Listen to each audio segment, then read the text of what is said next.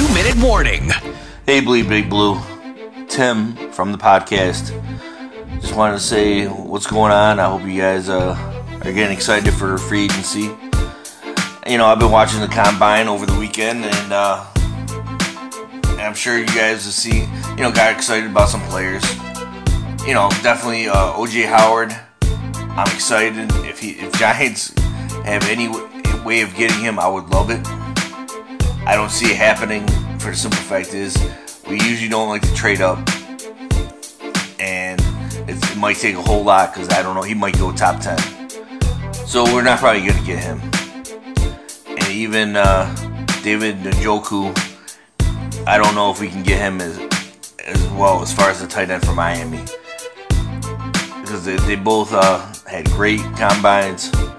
But there's one guy that stuck out to me, and the more I thought about it, the more I think he makes sense for us and would take our defense to another level.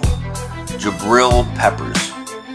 Now, some of you guys remember our Super Bowl years where we had Deion Grant as like our third safety / linebacker. And that's exactly the position I think Jabrill Peppers could play for us. Somebody that could cover the tight end along with fast enough to cover a wide receiver, cover a running back, cover deep. He wouldn't have to come out the field.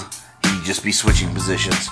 He could be a hybrid, and the fact is Spagnuolo loves those kind of players where he could put all over the field, and I think he would have a fun day with Jabrill Peppers from Michigan.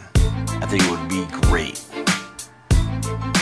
Plus, the kid seems like he loves playing football since he's doing the linebacker drills and the cornerback / safety drills for the Combine. So I think, why wouldn't you get a guy who loves to play, who's just pure talent, and he can take our defense over the top? Just think if we don't even have to worry about tight ends. God knows Giants get killed by tight ends throughout the season. Alright? That's just my 2 cents. What do you guys think? Who do you think we should draft?